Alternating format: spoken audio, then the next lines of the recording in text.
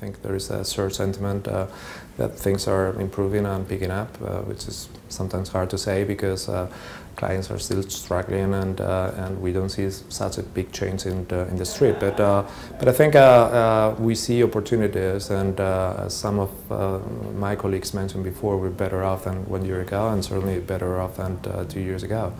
So it's, I think it's cautiously optimistic. Also, I think the entire changes in the insolvency regulation is going to mean potentially new work for us in terms of time. Well, insolvency has generally been equal to liquidation in the Spanish market.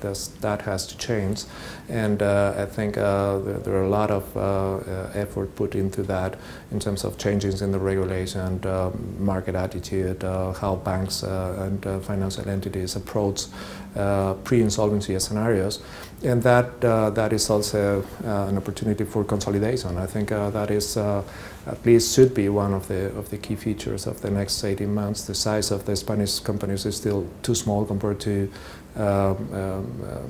companies in Europe.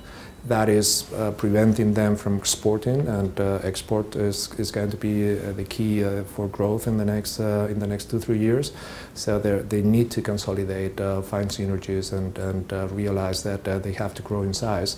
And you cannot do that organically. You will have to look for opportunities, so peers that can be amalgamated with you, things like that. So another one is going to be well, the entire idea about alternative financing.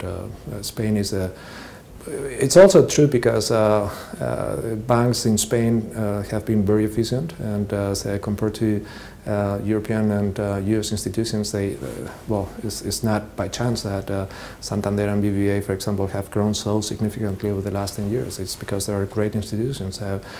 But that has created also a financing sector that is very dependent on banks, on foreign saving banks.